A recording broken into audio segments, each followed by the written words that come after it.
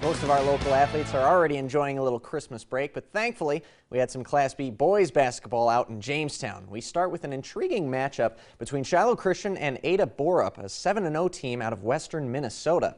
We'll join the Skyhawks moments after the opening tip. Jaden Mitzel is set up on the wing, gets the pass from Matt Reap, uses the fake and a nice spin move before cashing in on the jumper, and Shiloh has the first points.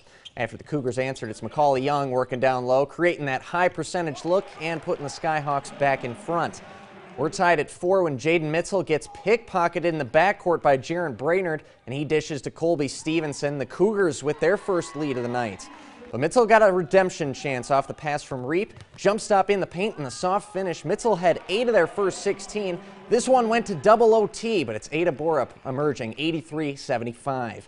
Earlier in the afternoon, we had Beulah taking on Carrington, two teams who made state last year.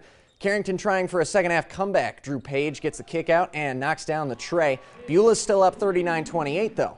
A little later, the transition pass finds Shea Yeager. He uses the pump fake and cashes in underneath. 41-30 Beulah. Transition ball strikes again as Trey Brandt splits the defenders and finishes with a nice lay-in. That made it 49-36, which is the final. Here's Coach Brandt on how the teams won 3 straight. We just had better offensive execution. We've had good possessions, spread the ball around, and we made some shots in the first half, and that makes things a lot easier too when the ball goes in the basket. So the final once again 49-36.